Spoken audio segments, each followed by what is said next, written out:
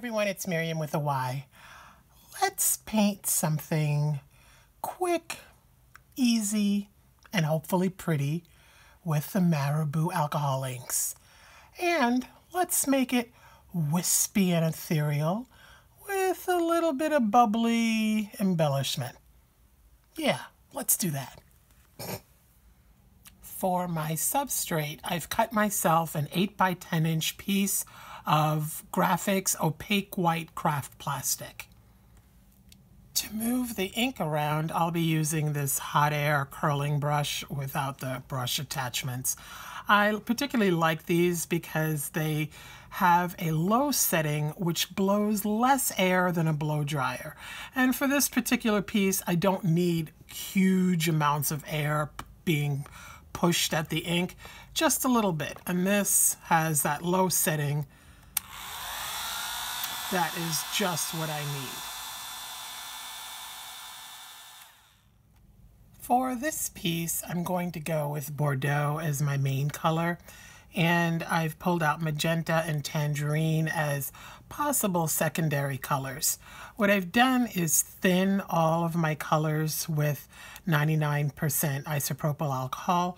So what I've done is add maybe 20% of alcohol ink in each of these. Are just little 5 milliliter bottles.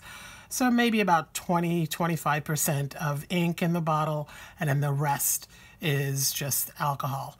I find that working with thinned down alcohol ink is so much faster than constantly adding alcohol to thin the ink. It makes my life easier, so I do this a lot. I'm starting out with several drops of my now thinned down Bordeaux, which is a beautiful wine red. I surround that puddle of ink with a border of isopropyl alcohol. I'm using 99%, but I'm sure that 91% would be fine too. Now I'm doing this so that when I go to blow and dry the ink, I'll have soft edges where I want them. If I didn't put the clear alcohol border down, it would lead to dark border lines on the edge of this red when it all dried, which I'll want later, those dark edges, but not yet. So more Bordeaux and more alcohol. Now you'll see at the end of this puddle where I don't add alcohol, a darker ridge is going to form because it doesn't have the alcohol to soften it, and I also don't blow at it to break it up. I want a darker center point for this painting. Something I've come to see and like a lot about these inks is that they dry with border lines that form and are more resilient or resistant to alcohol than other brands of alcohol ink. It gives me more design options. I often get to keep some interesting lines that I create while I'm painting, and I get to move the surrounding ink too. So I can fade an area, but still keep those border lines. It's pretty cool. I'm adding a tiny bit of magenta now, just for some color variation.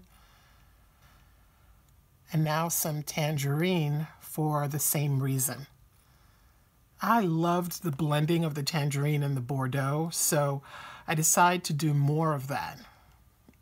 Now here, I was a bit heavy-handed and messy with the alcohol, so it ended up sprinkling further in than I'd wanted, so I had to adjust to work that into the piece. I know that I'm going to be adding bubbles later, so I'm not too concerned at this point. But I do remember to be a bit more careful going forward. Now for fun and to experiment, I'm adding some alcohol here and there and blowing at it with the hot air on the low setting. This entire piece was done at the low setting, by the way. So I really was never blowing massive amounts of air at this. I kind of wanted a softer overall look. I really love the flowing silk look that you get by doing this. It's a little addictive, and I have to rein myself in, or I could just do this for like an hour and the whole piece would end up being little silky ribbons everywhere. Now, I'm not worried about the ink that's accumulating along the edge of the paper because that's going to be really easy to remove. When I'm done or close to done adding these fun silk strips, as I call them, I take a piece of tissue paper wet with some alcohol and I just wipe the excess ink away, making sure not to form a straight line as I come into the actual painting, because then it won't look organic or natural. I fade some ink into the area again with alcohol and some air, and then I wipe at what I don't want. Then I add some more areas of fading throughout the piece and finish up with more careful wiping, sort of gradual fading with the tissue. This wiping works when you do it on color that's already pretty faded and transparent. If the color is too bright and heavy like it is in the center of the painting, wiping would be too obvious. So this method is something to use sparingly or only where it looks okay. But it is very easy to do. Now that I'm happy with my base of color, it's time for some bubble fun. For this, I'm going to use a micro brush. They make perfect little bubbles and can hold enough alcohol or ink to make several little bubbles before having to reload, like if I was using a ball stylus, for example. So here I just add some thinned ink to the micro brush and very, very lightly touch the surface. If I press down on the surface full force, I'm going to get way too big a bubble because it'll deposit more alcohol or ink onto the surface, and that's not what I want. I want lots of little bubbles. Now, another option, if you're concerned about making bubbles that are too large, is to tap the micro brush off on a piece of paper or towel or something just to sort of dry it a little bit before you go to make your bubbles. After making a series of light colored bubbles, I add some ink straight from the bottle to the brush for some brighter and darker ones. I think this gives these areas some dimension, some depth. Now the fun becomes deciding where to add these. This is a matter of personal taste and composition, adding bubbles where I want texture and interest. I add rows in some areas and clusters in others. At first, I stick to working with tangerine. Then I add magenta too.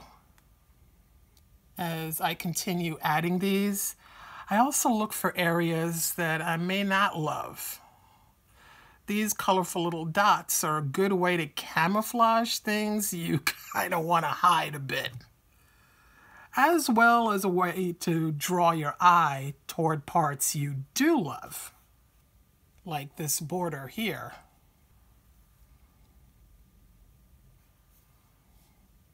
And this wavy line here, I really like this line, I don't know why. And this little triangle here. And if you feel that some areas are lighter in color than you'd like, or maybe too plain, adding this little dot texture helps there too.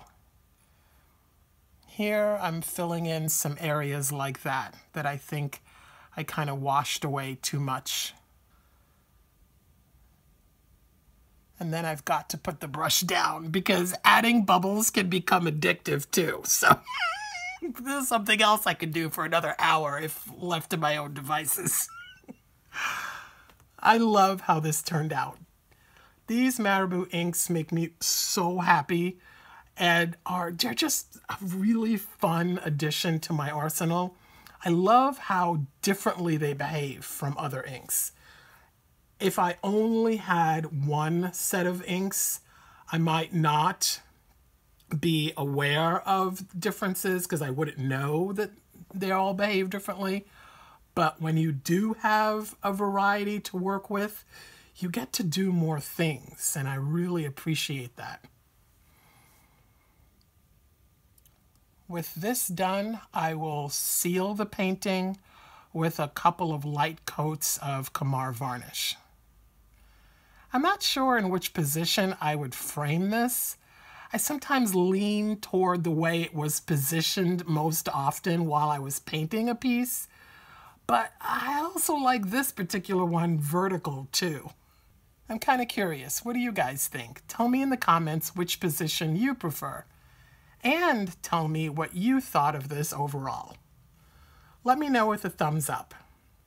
Oh, and tell me if you're more abstract oriented or representational when you use alcohol inks.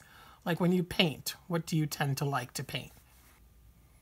Alrighty, thank you for spending your time with me, and a special thank you for sharing this video with other ink lovers and for all you guys do for my channel. I so appreciate it.